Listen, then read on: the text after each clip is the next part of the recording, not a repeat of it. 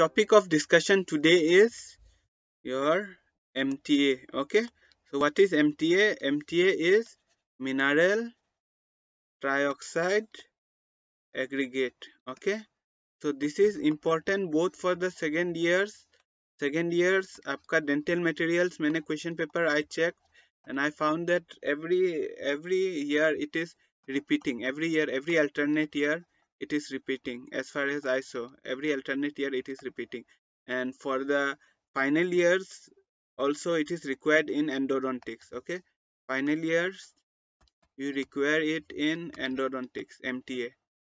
Okay, and interns को तो पढ़ना ही है क्योंकि interns have to study everything for NEET MDS. So everyone please do concentrate while I talk about the MTA. Okay, so let's start. So who was the person who introduced MTA? It was Mahmoud Tora Binajed, okay, in 1993. So please remember this name while you write down the short notes for MTA. This is the first thing you should write, that Mahmoud Torabinajed introduced MTA. So this is the person, and this is the picture of Mahmoud Torabinajed. It may come as image-based question in your NEET MDS. Okay, so they oftentimes they give identification of scientists like Louis Pasteur, then other scientists in microbiology. So in orthodontics also they give. So we can expect Mahmoud Torabinajad to come in our exam. Okay, so it was FDA approved in 1998. FDA means Food and Drug. Anyone? Food and Drug Association, right? If I'm not mistaken. So association, yeah. Federation Dental Okay, one is Food and Drug, and this is Federation. Then what you told? Please tell. Repeat. Federation. No, sir. Okay, so Food and Drug Administration. FDI, that is FDI, right? That is related with dental is FDI, right? FDA is Food and Drug Association, I think. Okay. Administration. Administration. Okay. The FDA approval in 1998. Okay. So there were two types of MTA. One was the gray MTA and one was the white MTA. Okay, gray MTA or white MTA. So gray MTA 1993 and white MTA in 2002. So what was the difference? Initially launch was gray MTA, and white MTA, what was the difference? It was more aesthetic. Obviously, if we have to do something on the teeth, we will want it to be aesthetic, right?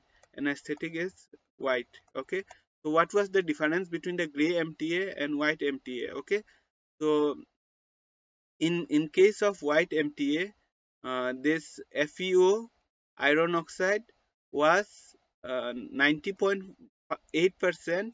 Iron oxide was less. Okay, whereas in case of gray MTA, the concentration of iron oxide was more. Okay, that's why it has black color, okay, or gray color. Okay, but in case of white MTA, the iron oxide was less. Okay, that's why it was white, and it also had 50% less MgO and 50% less aluminum oxide. Okay, aluminum trioxide. Okay, 50% less Al2O3, 90.8% less FeO, and that's why it was white in color. Okay, so this was it about the introduction. Now composition of MTA is that it is a salt of calcium oxide and silicon dioxide. Okay, calcium, it is also known as calcium silicate cement. Okay, so what are the calcium silicate contained in the MTA? Is dicalcium silicate, okay, tricalcium silicate, tricalcium aluminate, then tetracalcium aluminoferrate. Okay, these are the constituents of the powder of your MTA. Okay, and liquid में क्या होता है? Liquid, it is distilled water. We use distilled water as the liquid. Okay, so there is something called as biodentin also, novel endodontic cement also, MTA, pro root MTA. Okay, these are the defined names of materials. Okay, so what is the advantage of MTA? MTA has better sealing ability. That's why we prefer MTA. It has better sealing ability. Okay.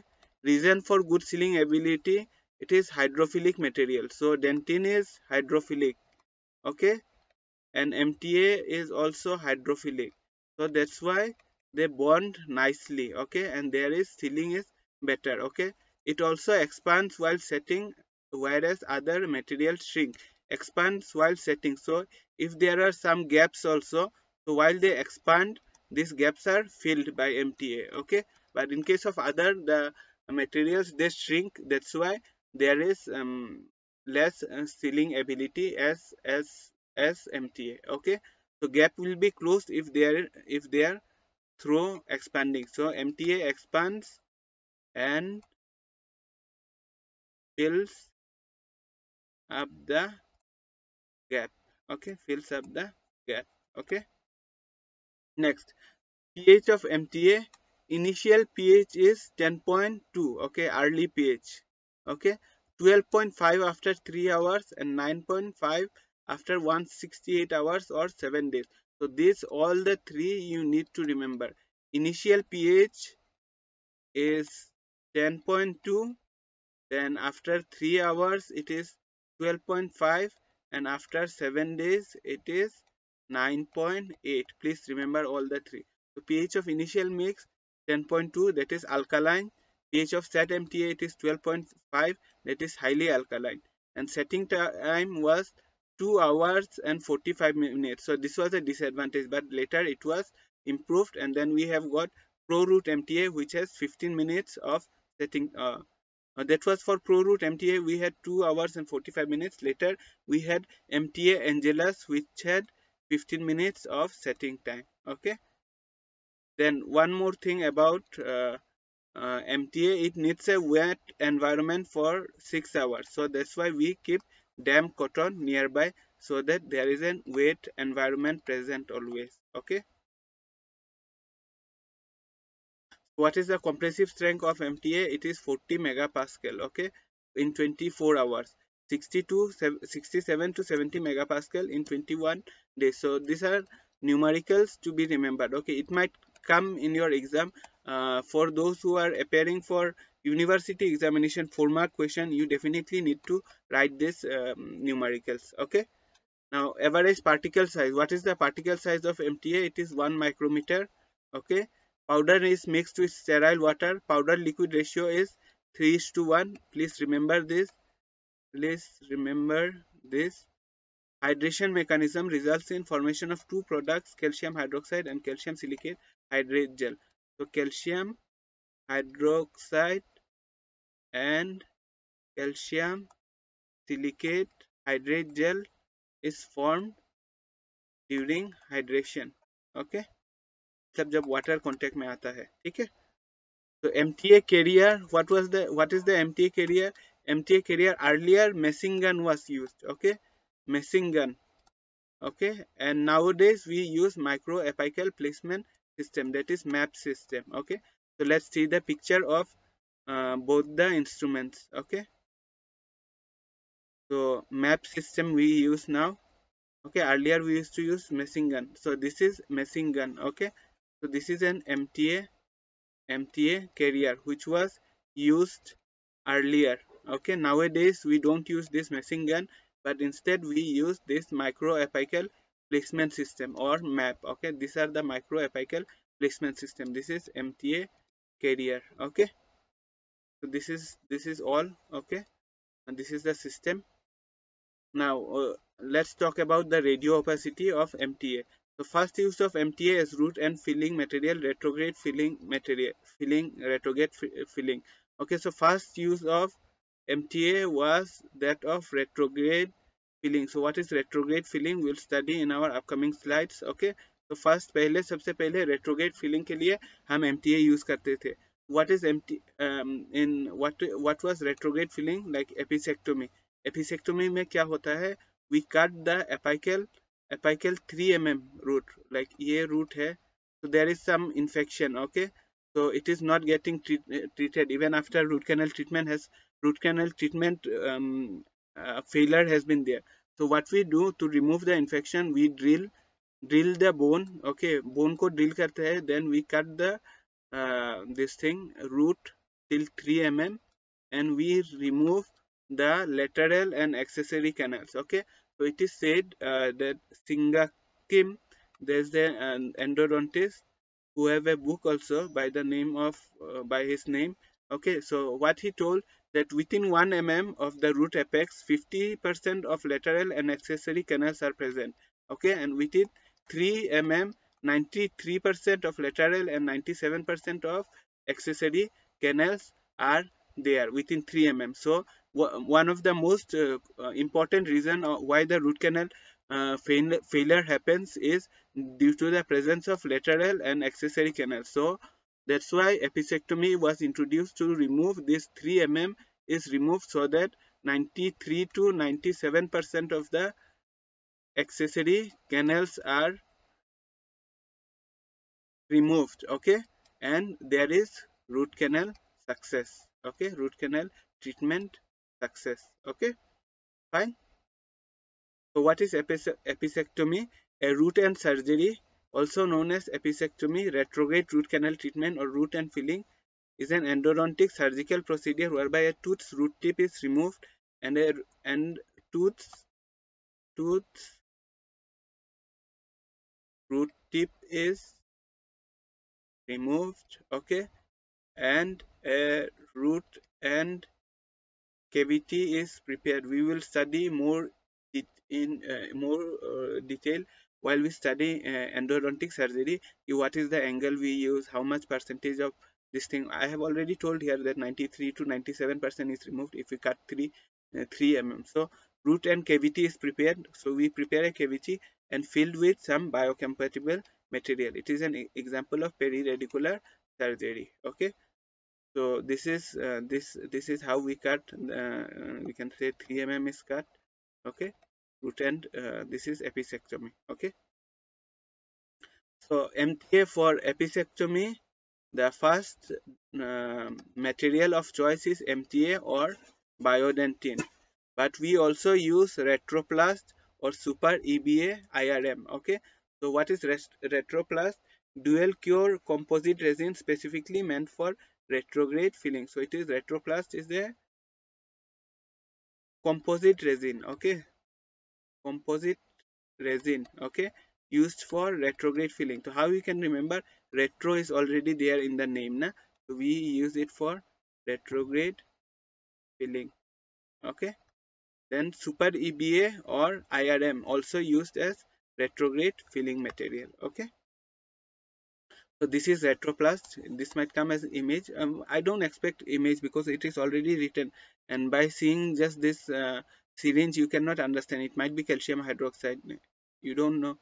So I don't expect any question regarding this, but please know retroplast is used as a root canal root and filling material. Okay, so uh, yeah, now about radio opacity, little detail. So radio opacity, ADA, according to American Dental Association, any material should have minimum amount of radio opacity. Like we use GIC for your filling. Okay, so it has a radio opacity. Amalgam has a radio opacity. Then whatever we use, zinc phosphate has some radio opacity. So any material should have minimum amount of radio opacity. And how do we measure that? How do we measure this radio opacity? We measure it judging.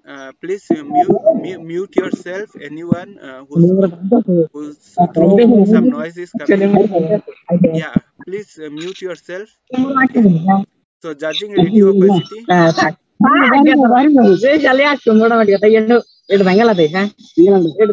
Please mute yourself. I think my voice is not reaching or he is not listening. Anyway, so how do we measure radio opacity? So judging radio opacity is done according to aluminum. Okay, like हम everything has a specific, like एक bar standard हम बनाते हैं ना, through which we measure. Like आपका pH में 7 है, 7 is the standard. Okay, neutral. तो उसी तरह for measuring radio opacity we use the radio opacity of aluminum. Why we use aluminum and not other metal? Because radio opacity of aluminum is equal to radio opacity of dentine. So please remember this. This is an MCQ. Okay, radio opacity of aluminum is equal to radio opacity of dentine. Okay, so according to ADA, minimum radio opacity of 3 mm of aluminum should be there. Okay, so whatever radio opacity we get from 3 mm aluminum, that must be there for any material to be used as a retrograde filling material. Okay, so radio opacity of 1 mm of X, any dental material should be greater than or at least equal to radio opacity of, if we want to use any material for retrograde retrograde filling material, consider it is 1 mm. Okay, so it must be equal or greater or equal to at least 3 mm of the radio opacity of aluminum. Please note it down. Okay, now what is radio opacity of MTA? Radio opacity of MTA is 3.04 mm of aluminum. This is also an MCQ. Okay, so now what are the clinical uses of MTA? We use MTA for pulp capping. We will study what is pulp capping. We use it for pulpotomy. We use it in internal or external resorption, perforation repair. We use it in retrograde filling. We use it in apexification, and also we use it in obturation. Okay, so what is pulp capping? Pulp capping is a technique used in dental restoration to prevent the dental pulp from necrosis after being exposed. So if a dental pulp is exposed, okay, so what we do pulp capping. Okay, so there are two type of pulp capping, indirect and direct, that we will discuss later in our upcoming classes. Okay, in our pedodontics endodontics classes. So not so much of time to discuss it here. Anyway, so after being exposed or nearly exposed during a cavity preparation, so you prepare a cavity and then pulp is almost exposed, then we do pulp capping. Okay, from a traumatic injury or by a deep cavity. If there is a deep cavity, okay, that reaches the center up, caries is really deep, but it is not so severe that you need a root canal treatment, then also you can go for pulp capping. Okay, so I think this is indirect pulp capping and that is direct pulp capping. Okay, when it is exposed. So pulpotomy, what is pulpotomy? Pulpotomy is done in deciduous dentition. What is done in pulpotomy? The pulp chamber, the coronal pulp chamber is removed. See, this is the coronal pulp. Okay, so we remove this and replace with a medicated filling. Okay, we use a filling here. Okay, so canal pulp stays alive. Hopefully we expect that the root canal pulp will stay alive. Okay, so we only remove the coronal pulp. Okay, in pulpotomy coronal pulp is removed. Then we have got resorption. Resorption is considered to be internal. Two types of resorption are there. One is internal resorption and one is external resorption. Okay, so resorption is considered to be internal if the original site of the resorption start in the pulp. So see, this is internal resorption. So resorption has started in the pulp. Okay, this is the pulp. So resorption has started in the pulp. That's why it is known as internal resorption. Okay, and external resorption is when the original site is periodontal ligament. So if the resorption starts from periodontal ligament, then it is known as external resorption. Okay, okay, so we also used MTA for furcal perforation repair. So what is furcal perforation repair? That means accidentally while you are doing the excess cavity preparation for root canal, okay, so accidentally you perforate. So this is the furcation. और देखो यहाँ पे perforate हो गया, okay, through and through opening हो गया. देखो यहाँ पे it should not should have been tooth material here, but actually क्या हुआ, जब यहाँ पे एक्सेस कैविटी प्रिपेयर कर रहा था, तो this is accidentally it was perforated here. Sometimes difficult canals में एक तो होता है the anatomy of the tooth is difficult. Okay, generally maxillary molars में होता है, and sometime the inexperience, okay, the inexperience of the operator, they don't know where is the canal, so accidentally they do perforation. Okay, so this is a case study of a furcal perforation repair. Okay, we see periapical image of tooth 4-6. So this is 4-6 inadvertent furcal perforation caused by drilling during excess cavity preparation. So here there is a furcal involvement. Okay, so what do we do? This is tooth 4-6 after shaping and cleaning. Then post-operative, here we placed MTA, and after 6 months the bone formation has taken place. So therefore we use MTA in furcal perforation repair. One of my friend happened to have undergone her treatment through one of the renowned dentists. Okay, but he somehow inadvertently did perforation, and then later he was not willing to treat. Okay, he was just giving some excuses, or your teeth has this problem, that problem. But then later she went to an endodontist, and then he did the perforation repair with an MTA, and then later her teeth survived. Okay, so what is apexification? Now we also used MTA for apexification. So apexification is defined as a method to induce a calcified barrier in a root with an open apex. So open apex है बच्चों में, open apex root completion has not occurred, open apex है, root completion has not occurred, apical development नहीं हुआ है, often incompletely formed root in a tooth with necrotic pulp. So यहाँ पे necrotic pulp है, pulp is necrotic. Okay, the pulp is dead, but the apex is open, so we use apexification. But where do we when do we say apexogenesis? Apexogenesis where the pulp is healthy pulp tissue. Okay, so we generate the apex, that is apexogenesis.